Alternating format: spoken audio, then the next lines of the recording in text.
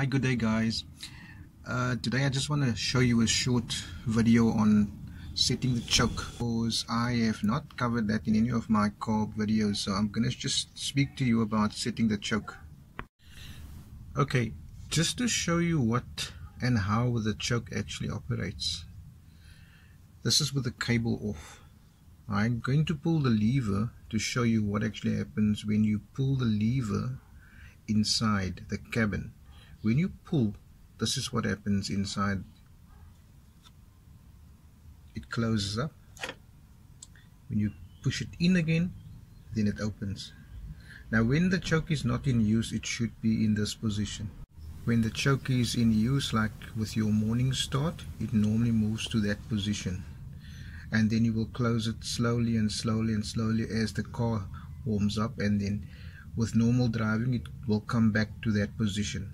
So now you can understand why it's important to set this choke correctly, because if you don't set it correctly, say for example you set it now but the choke is actually in that position, but inside the cabin it's pushed right in. That's why it's very important to set the cable correctly, and I'm going to show you how to do that now.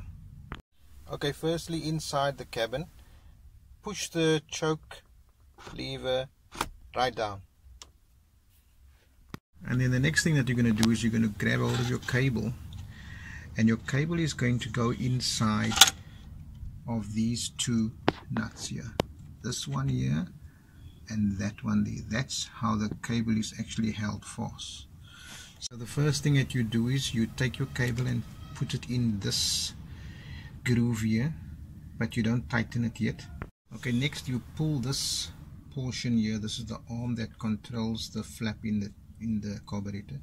Pull it towards you so that you can see that hole there. Can you see the hole there? And that hole is, as you know, where we will insert the cable through.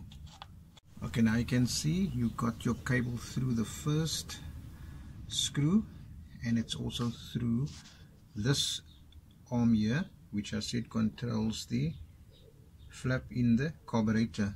So what you do at this stage is you ensure that you pull this lever all the way up this way, so that it is in the open position.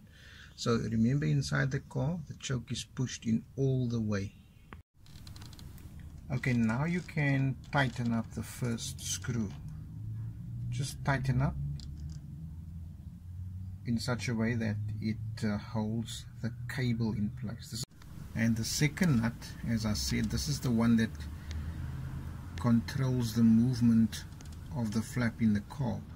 So like I said there, make sure you don't tighten it at that stage, because it's going to be partially open. Make sure that you pull the lever all the way up till it can't go anymore. Having a look at the carb, you'll see it's open.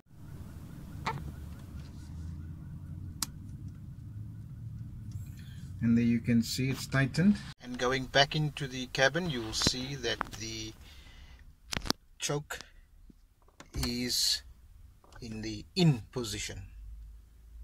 So there you go, that's it. That's how you set your choke. And always, whenever you have your carb off, make sure that that flap inside is in the position, so that you need to make necessary adjustments from time to time, because these bolts, they can come loose, eh? So always just take care, because you may be, as I said, driving with your choke partially on, and that can cause performance issues, and it will make the car heavier on fuel. Hope that tip will help you guys. So thanks a lot again for watching.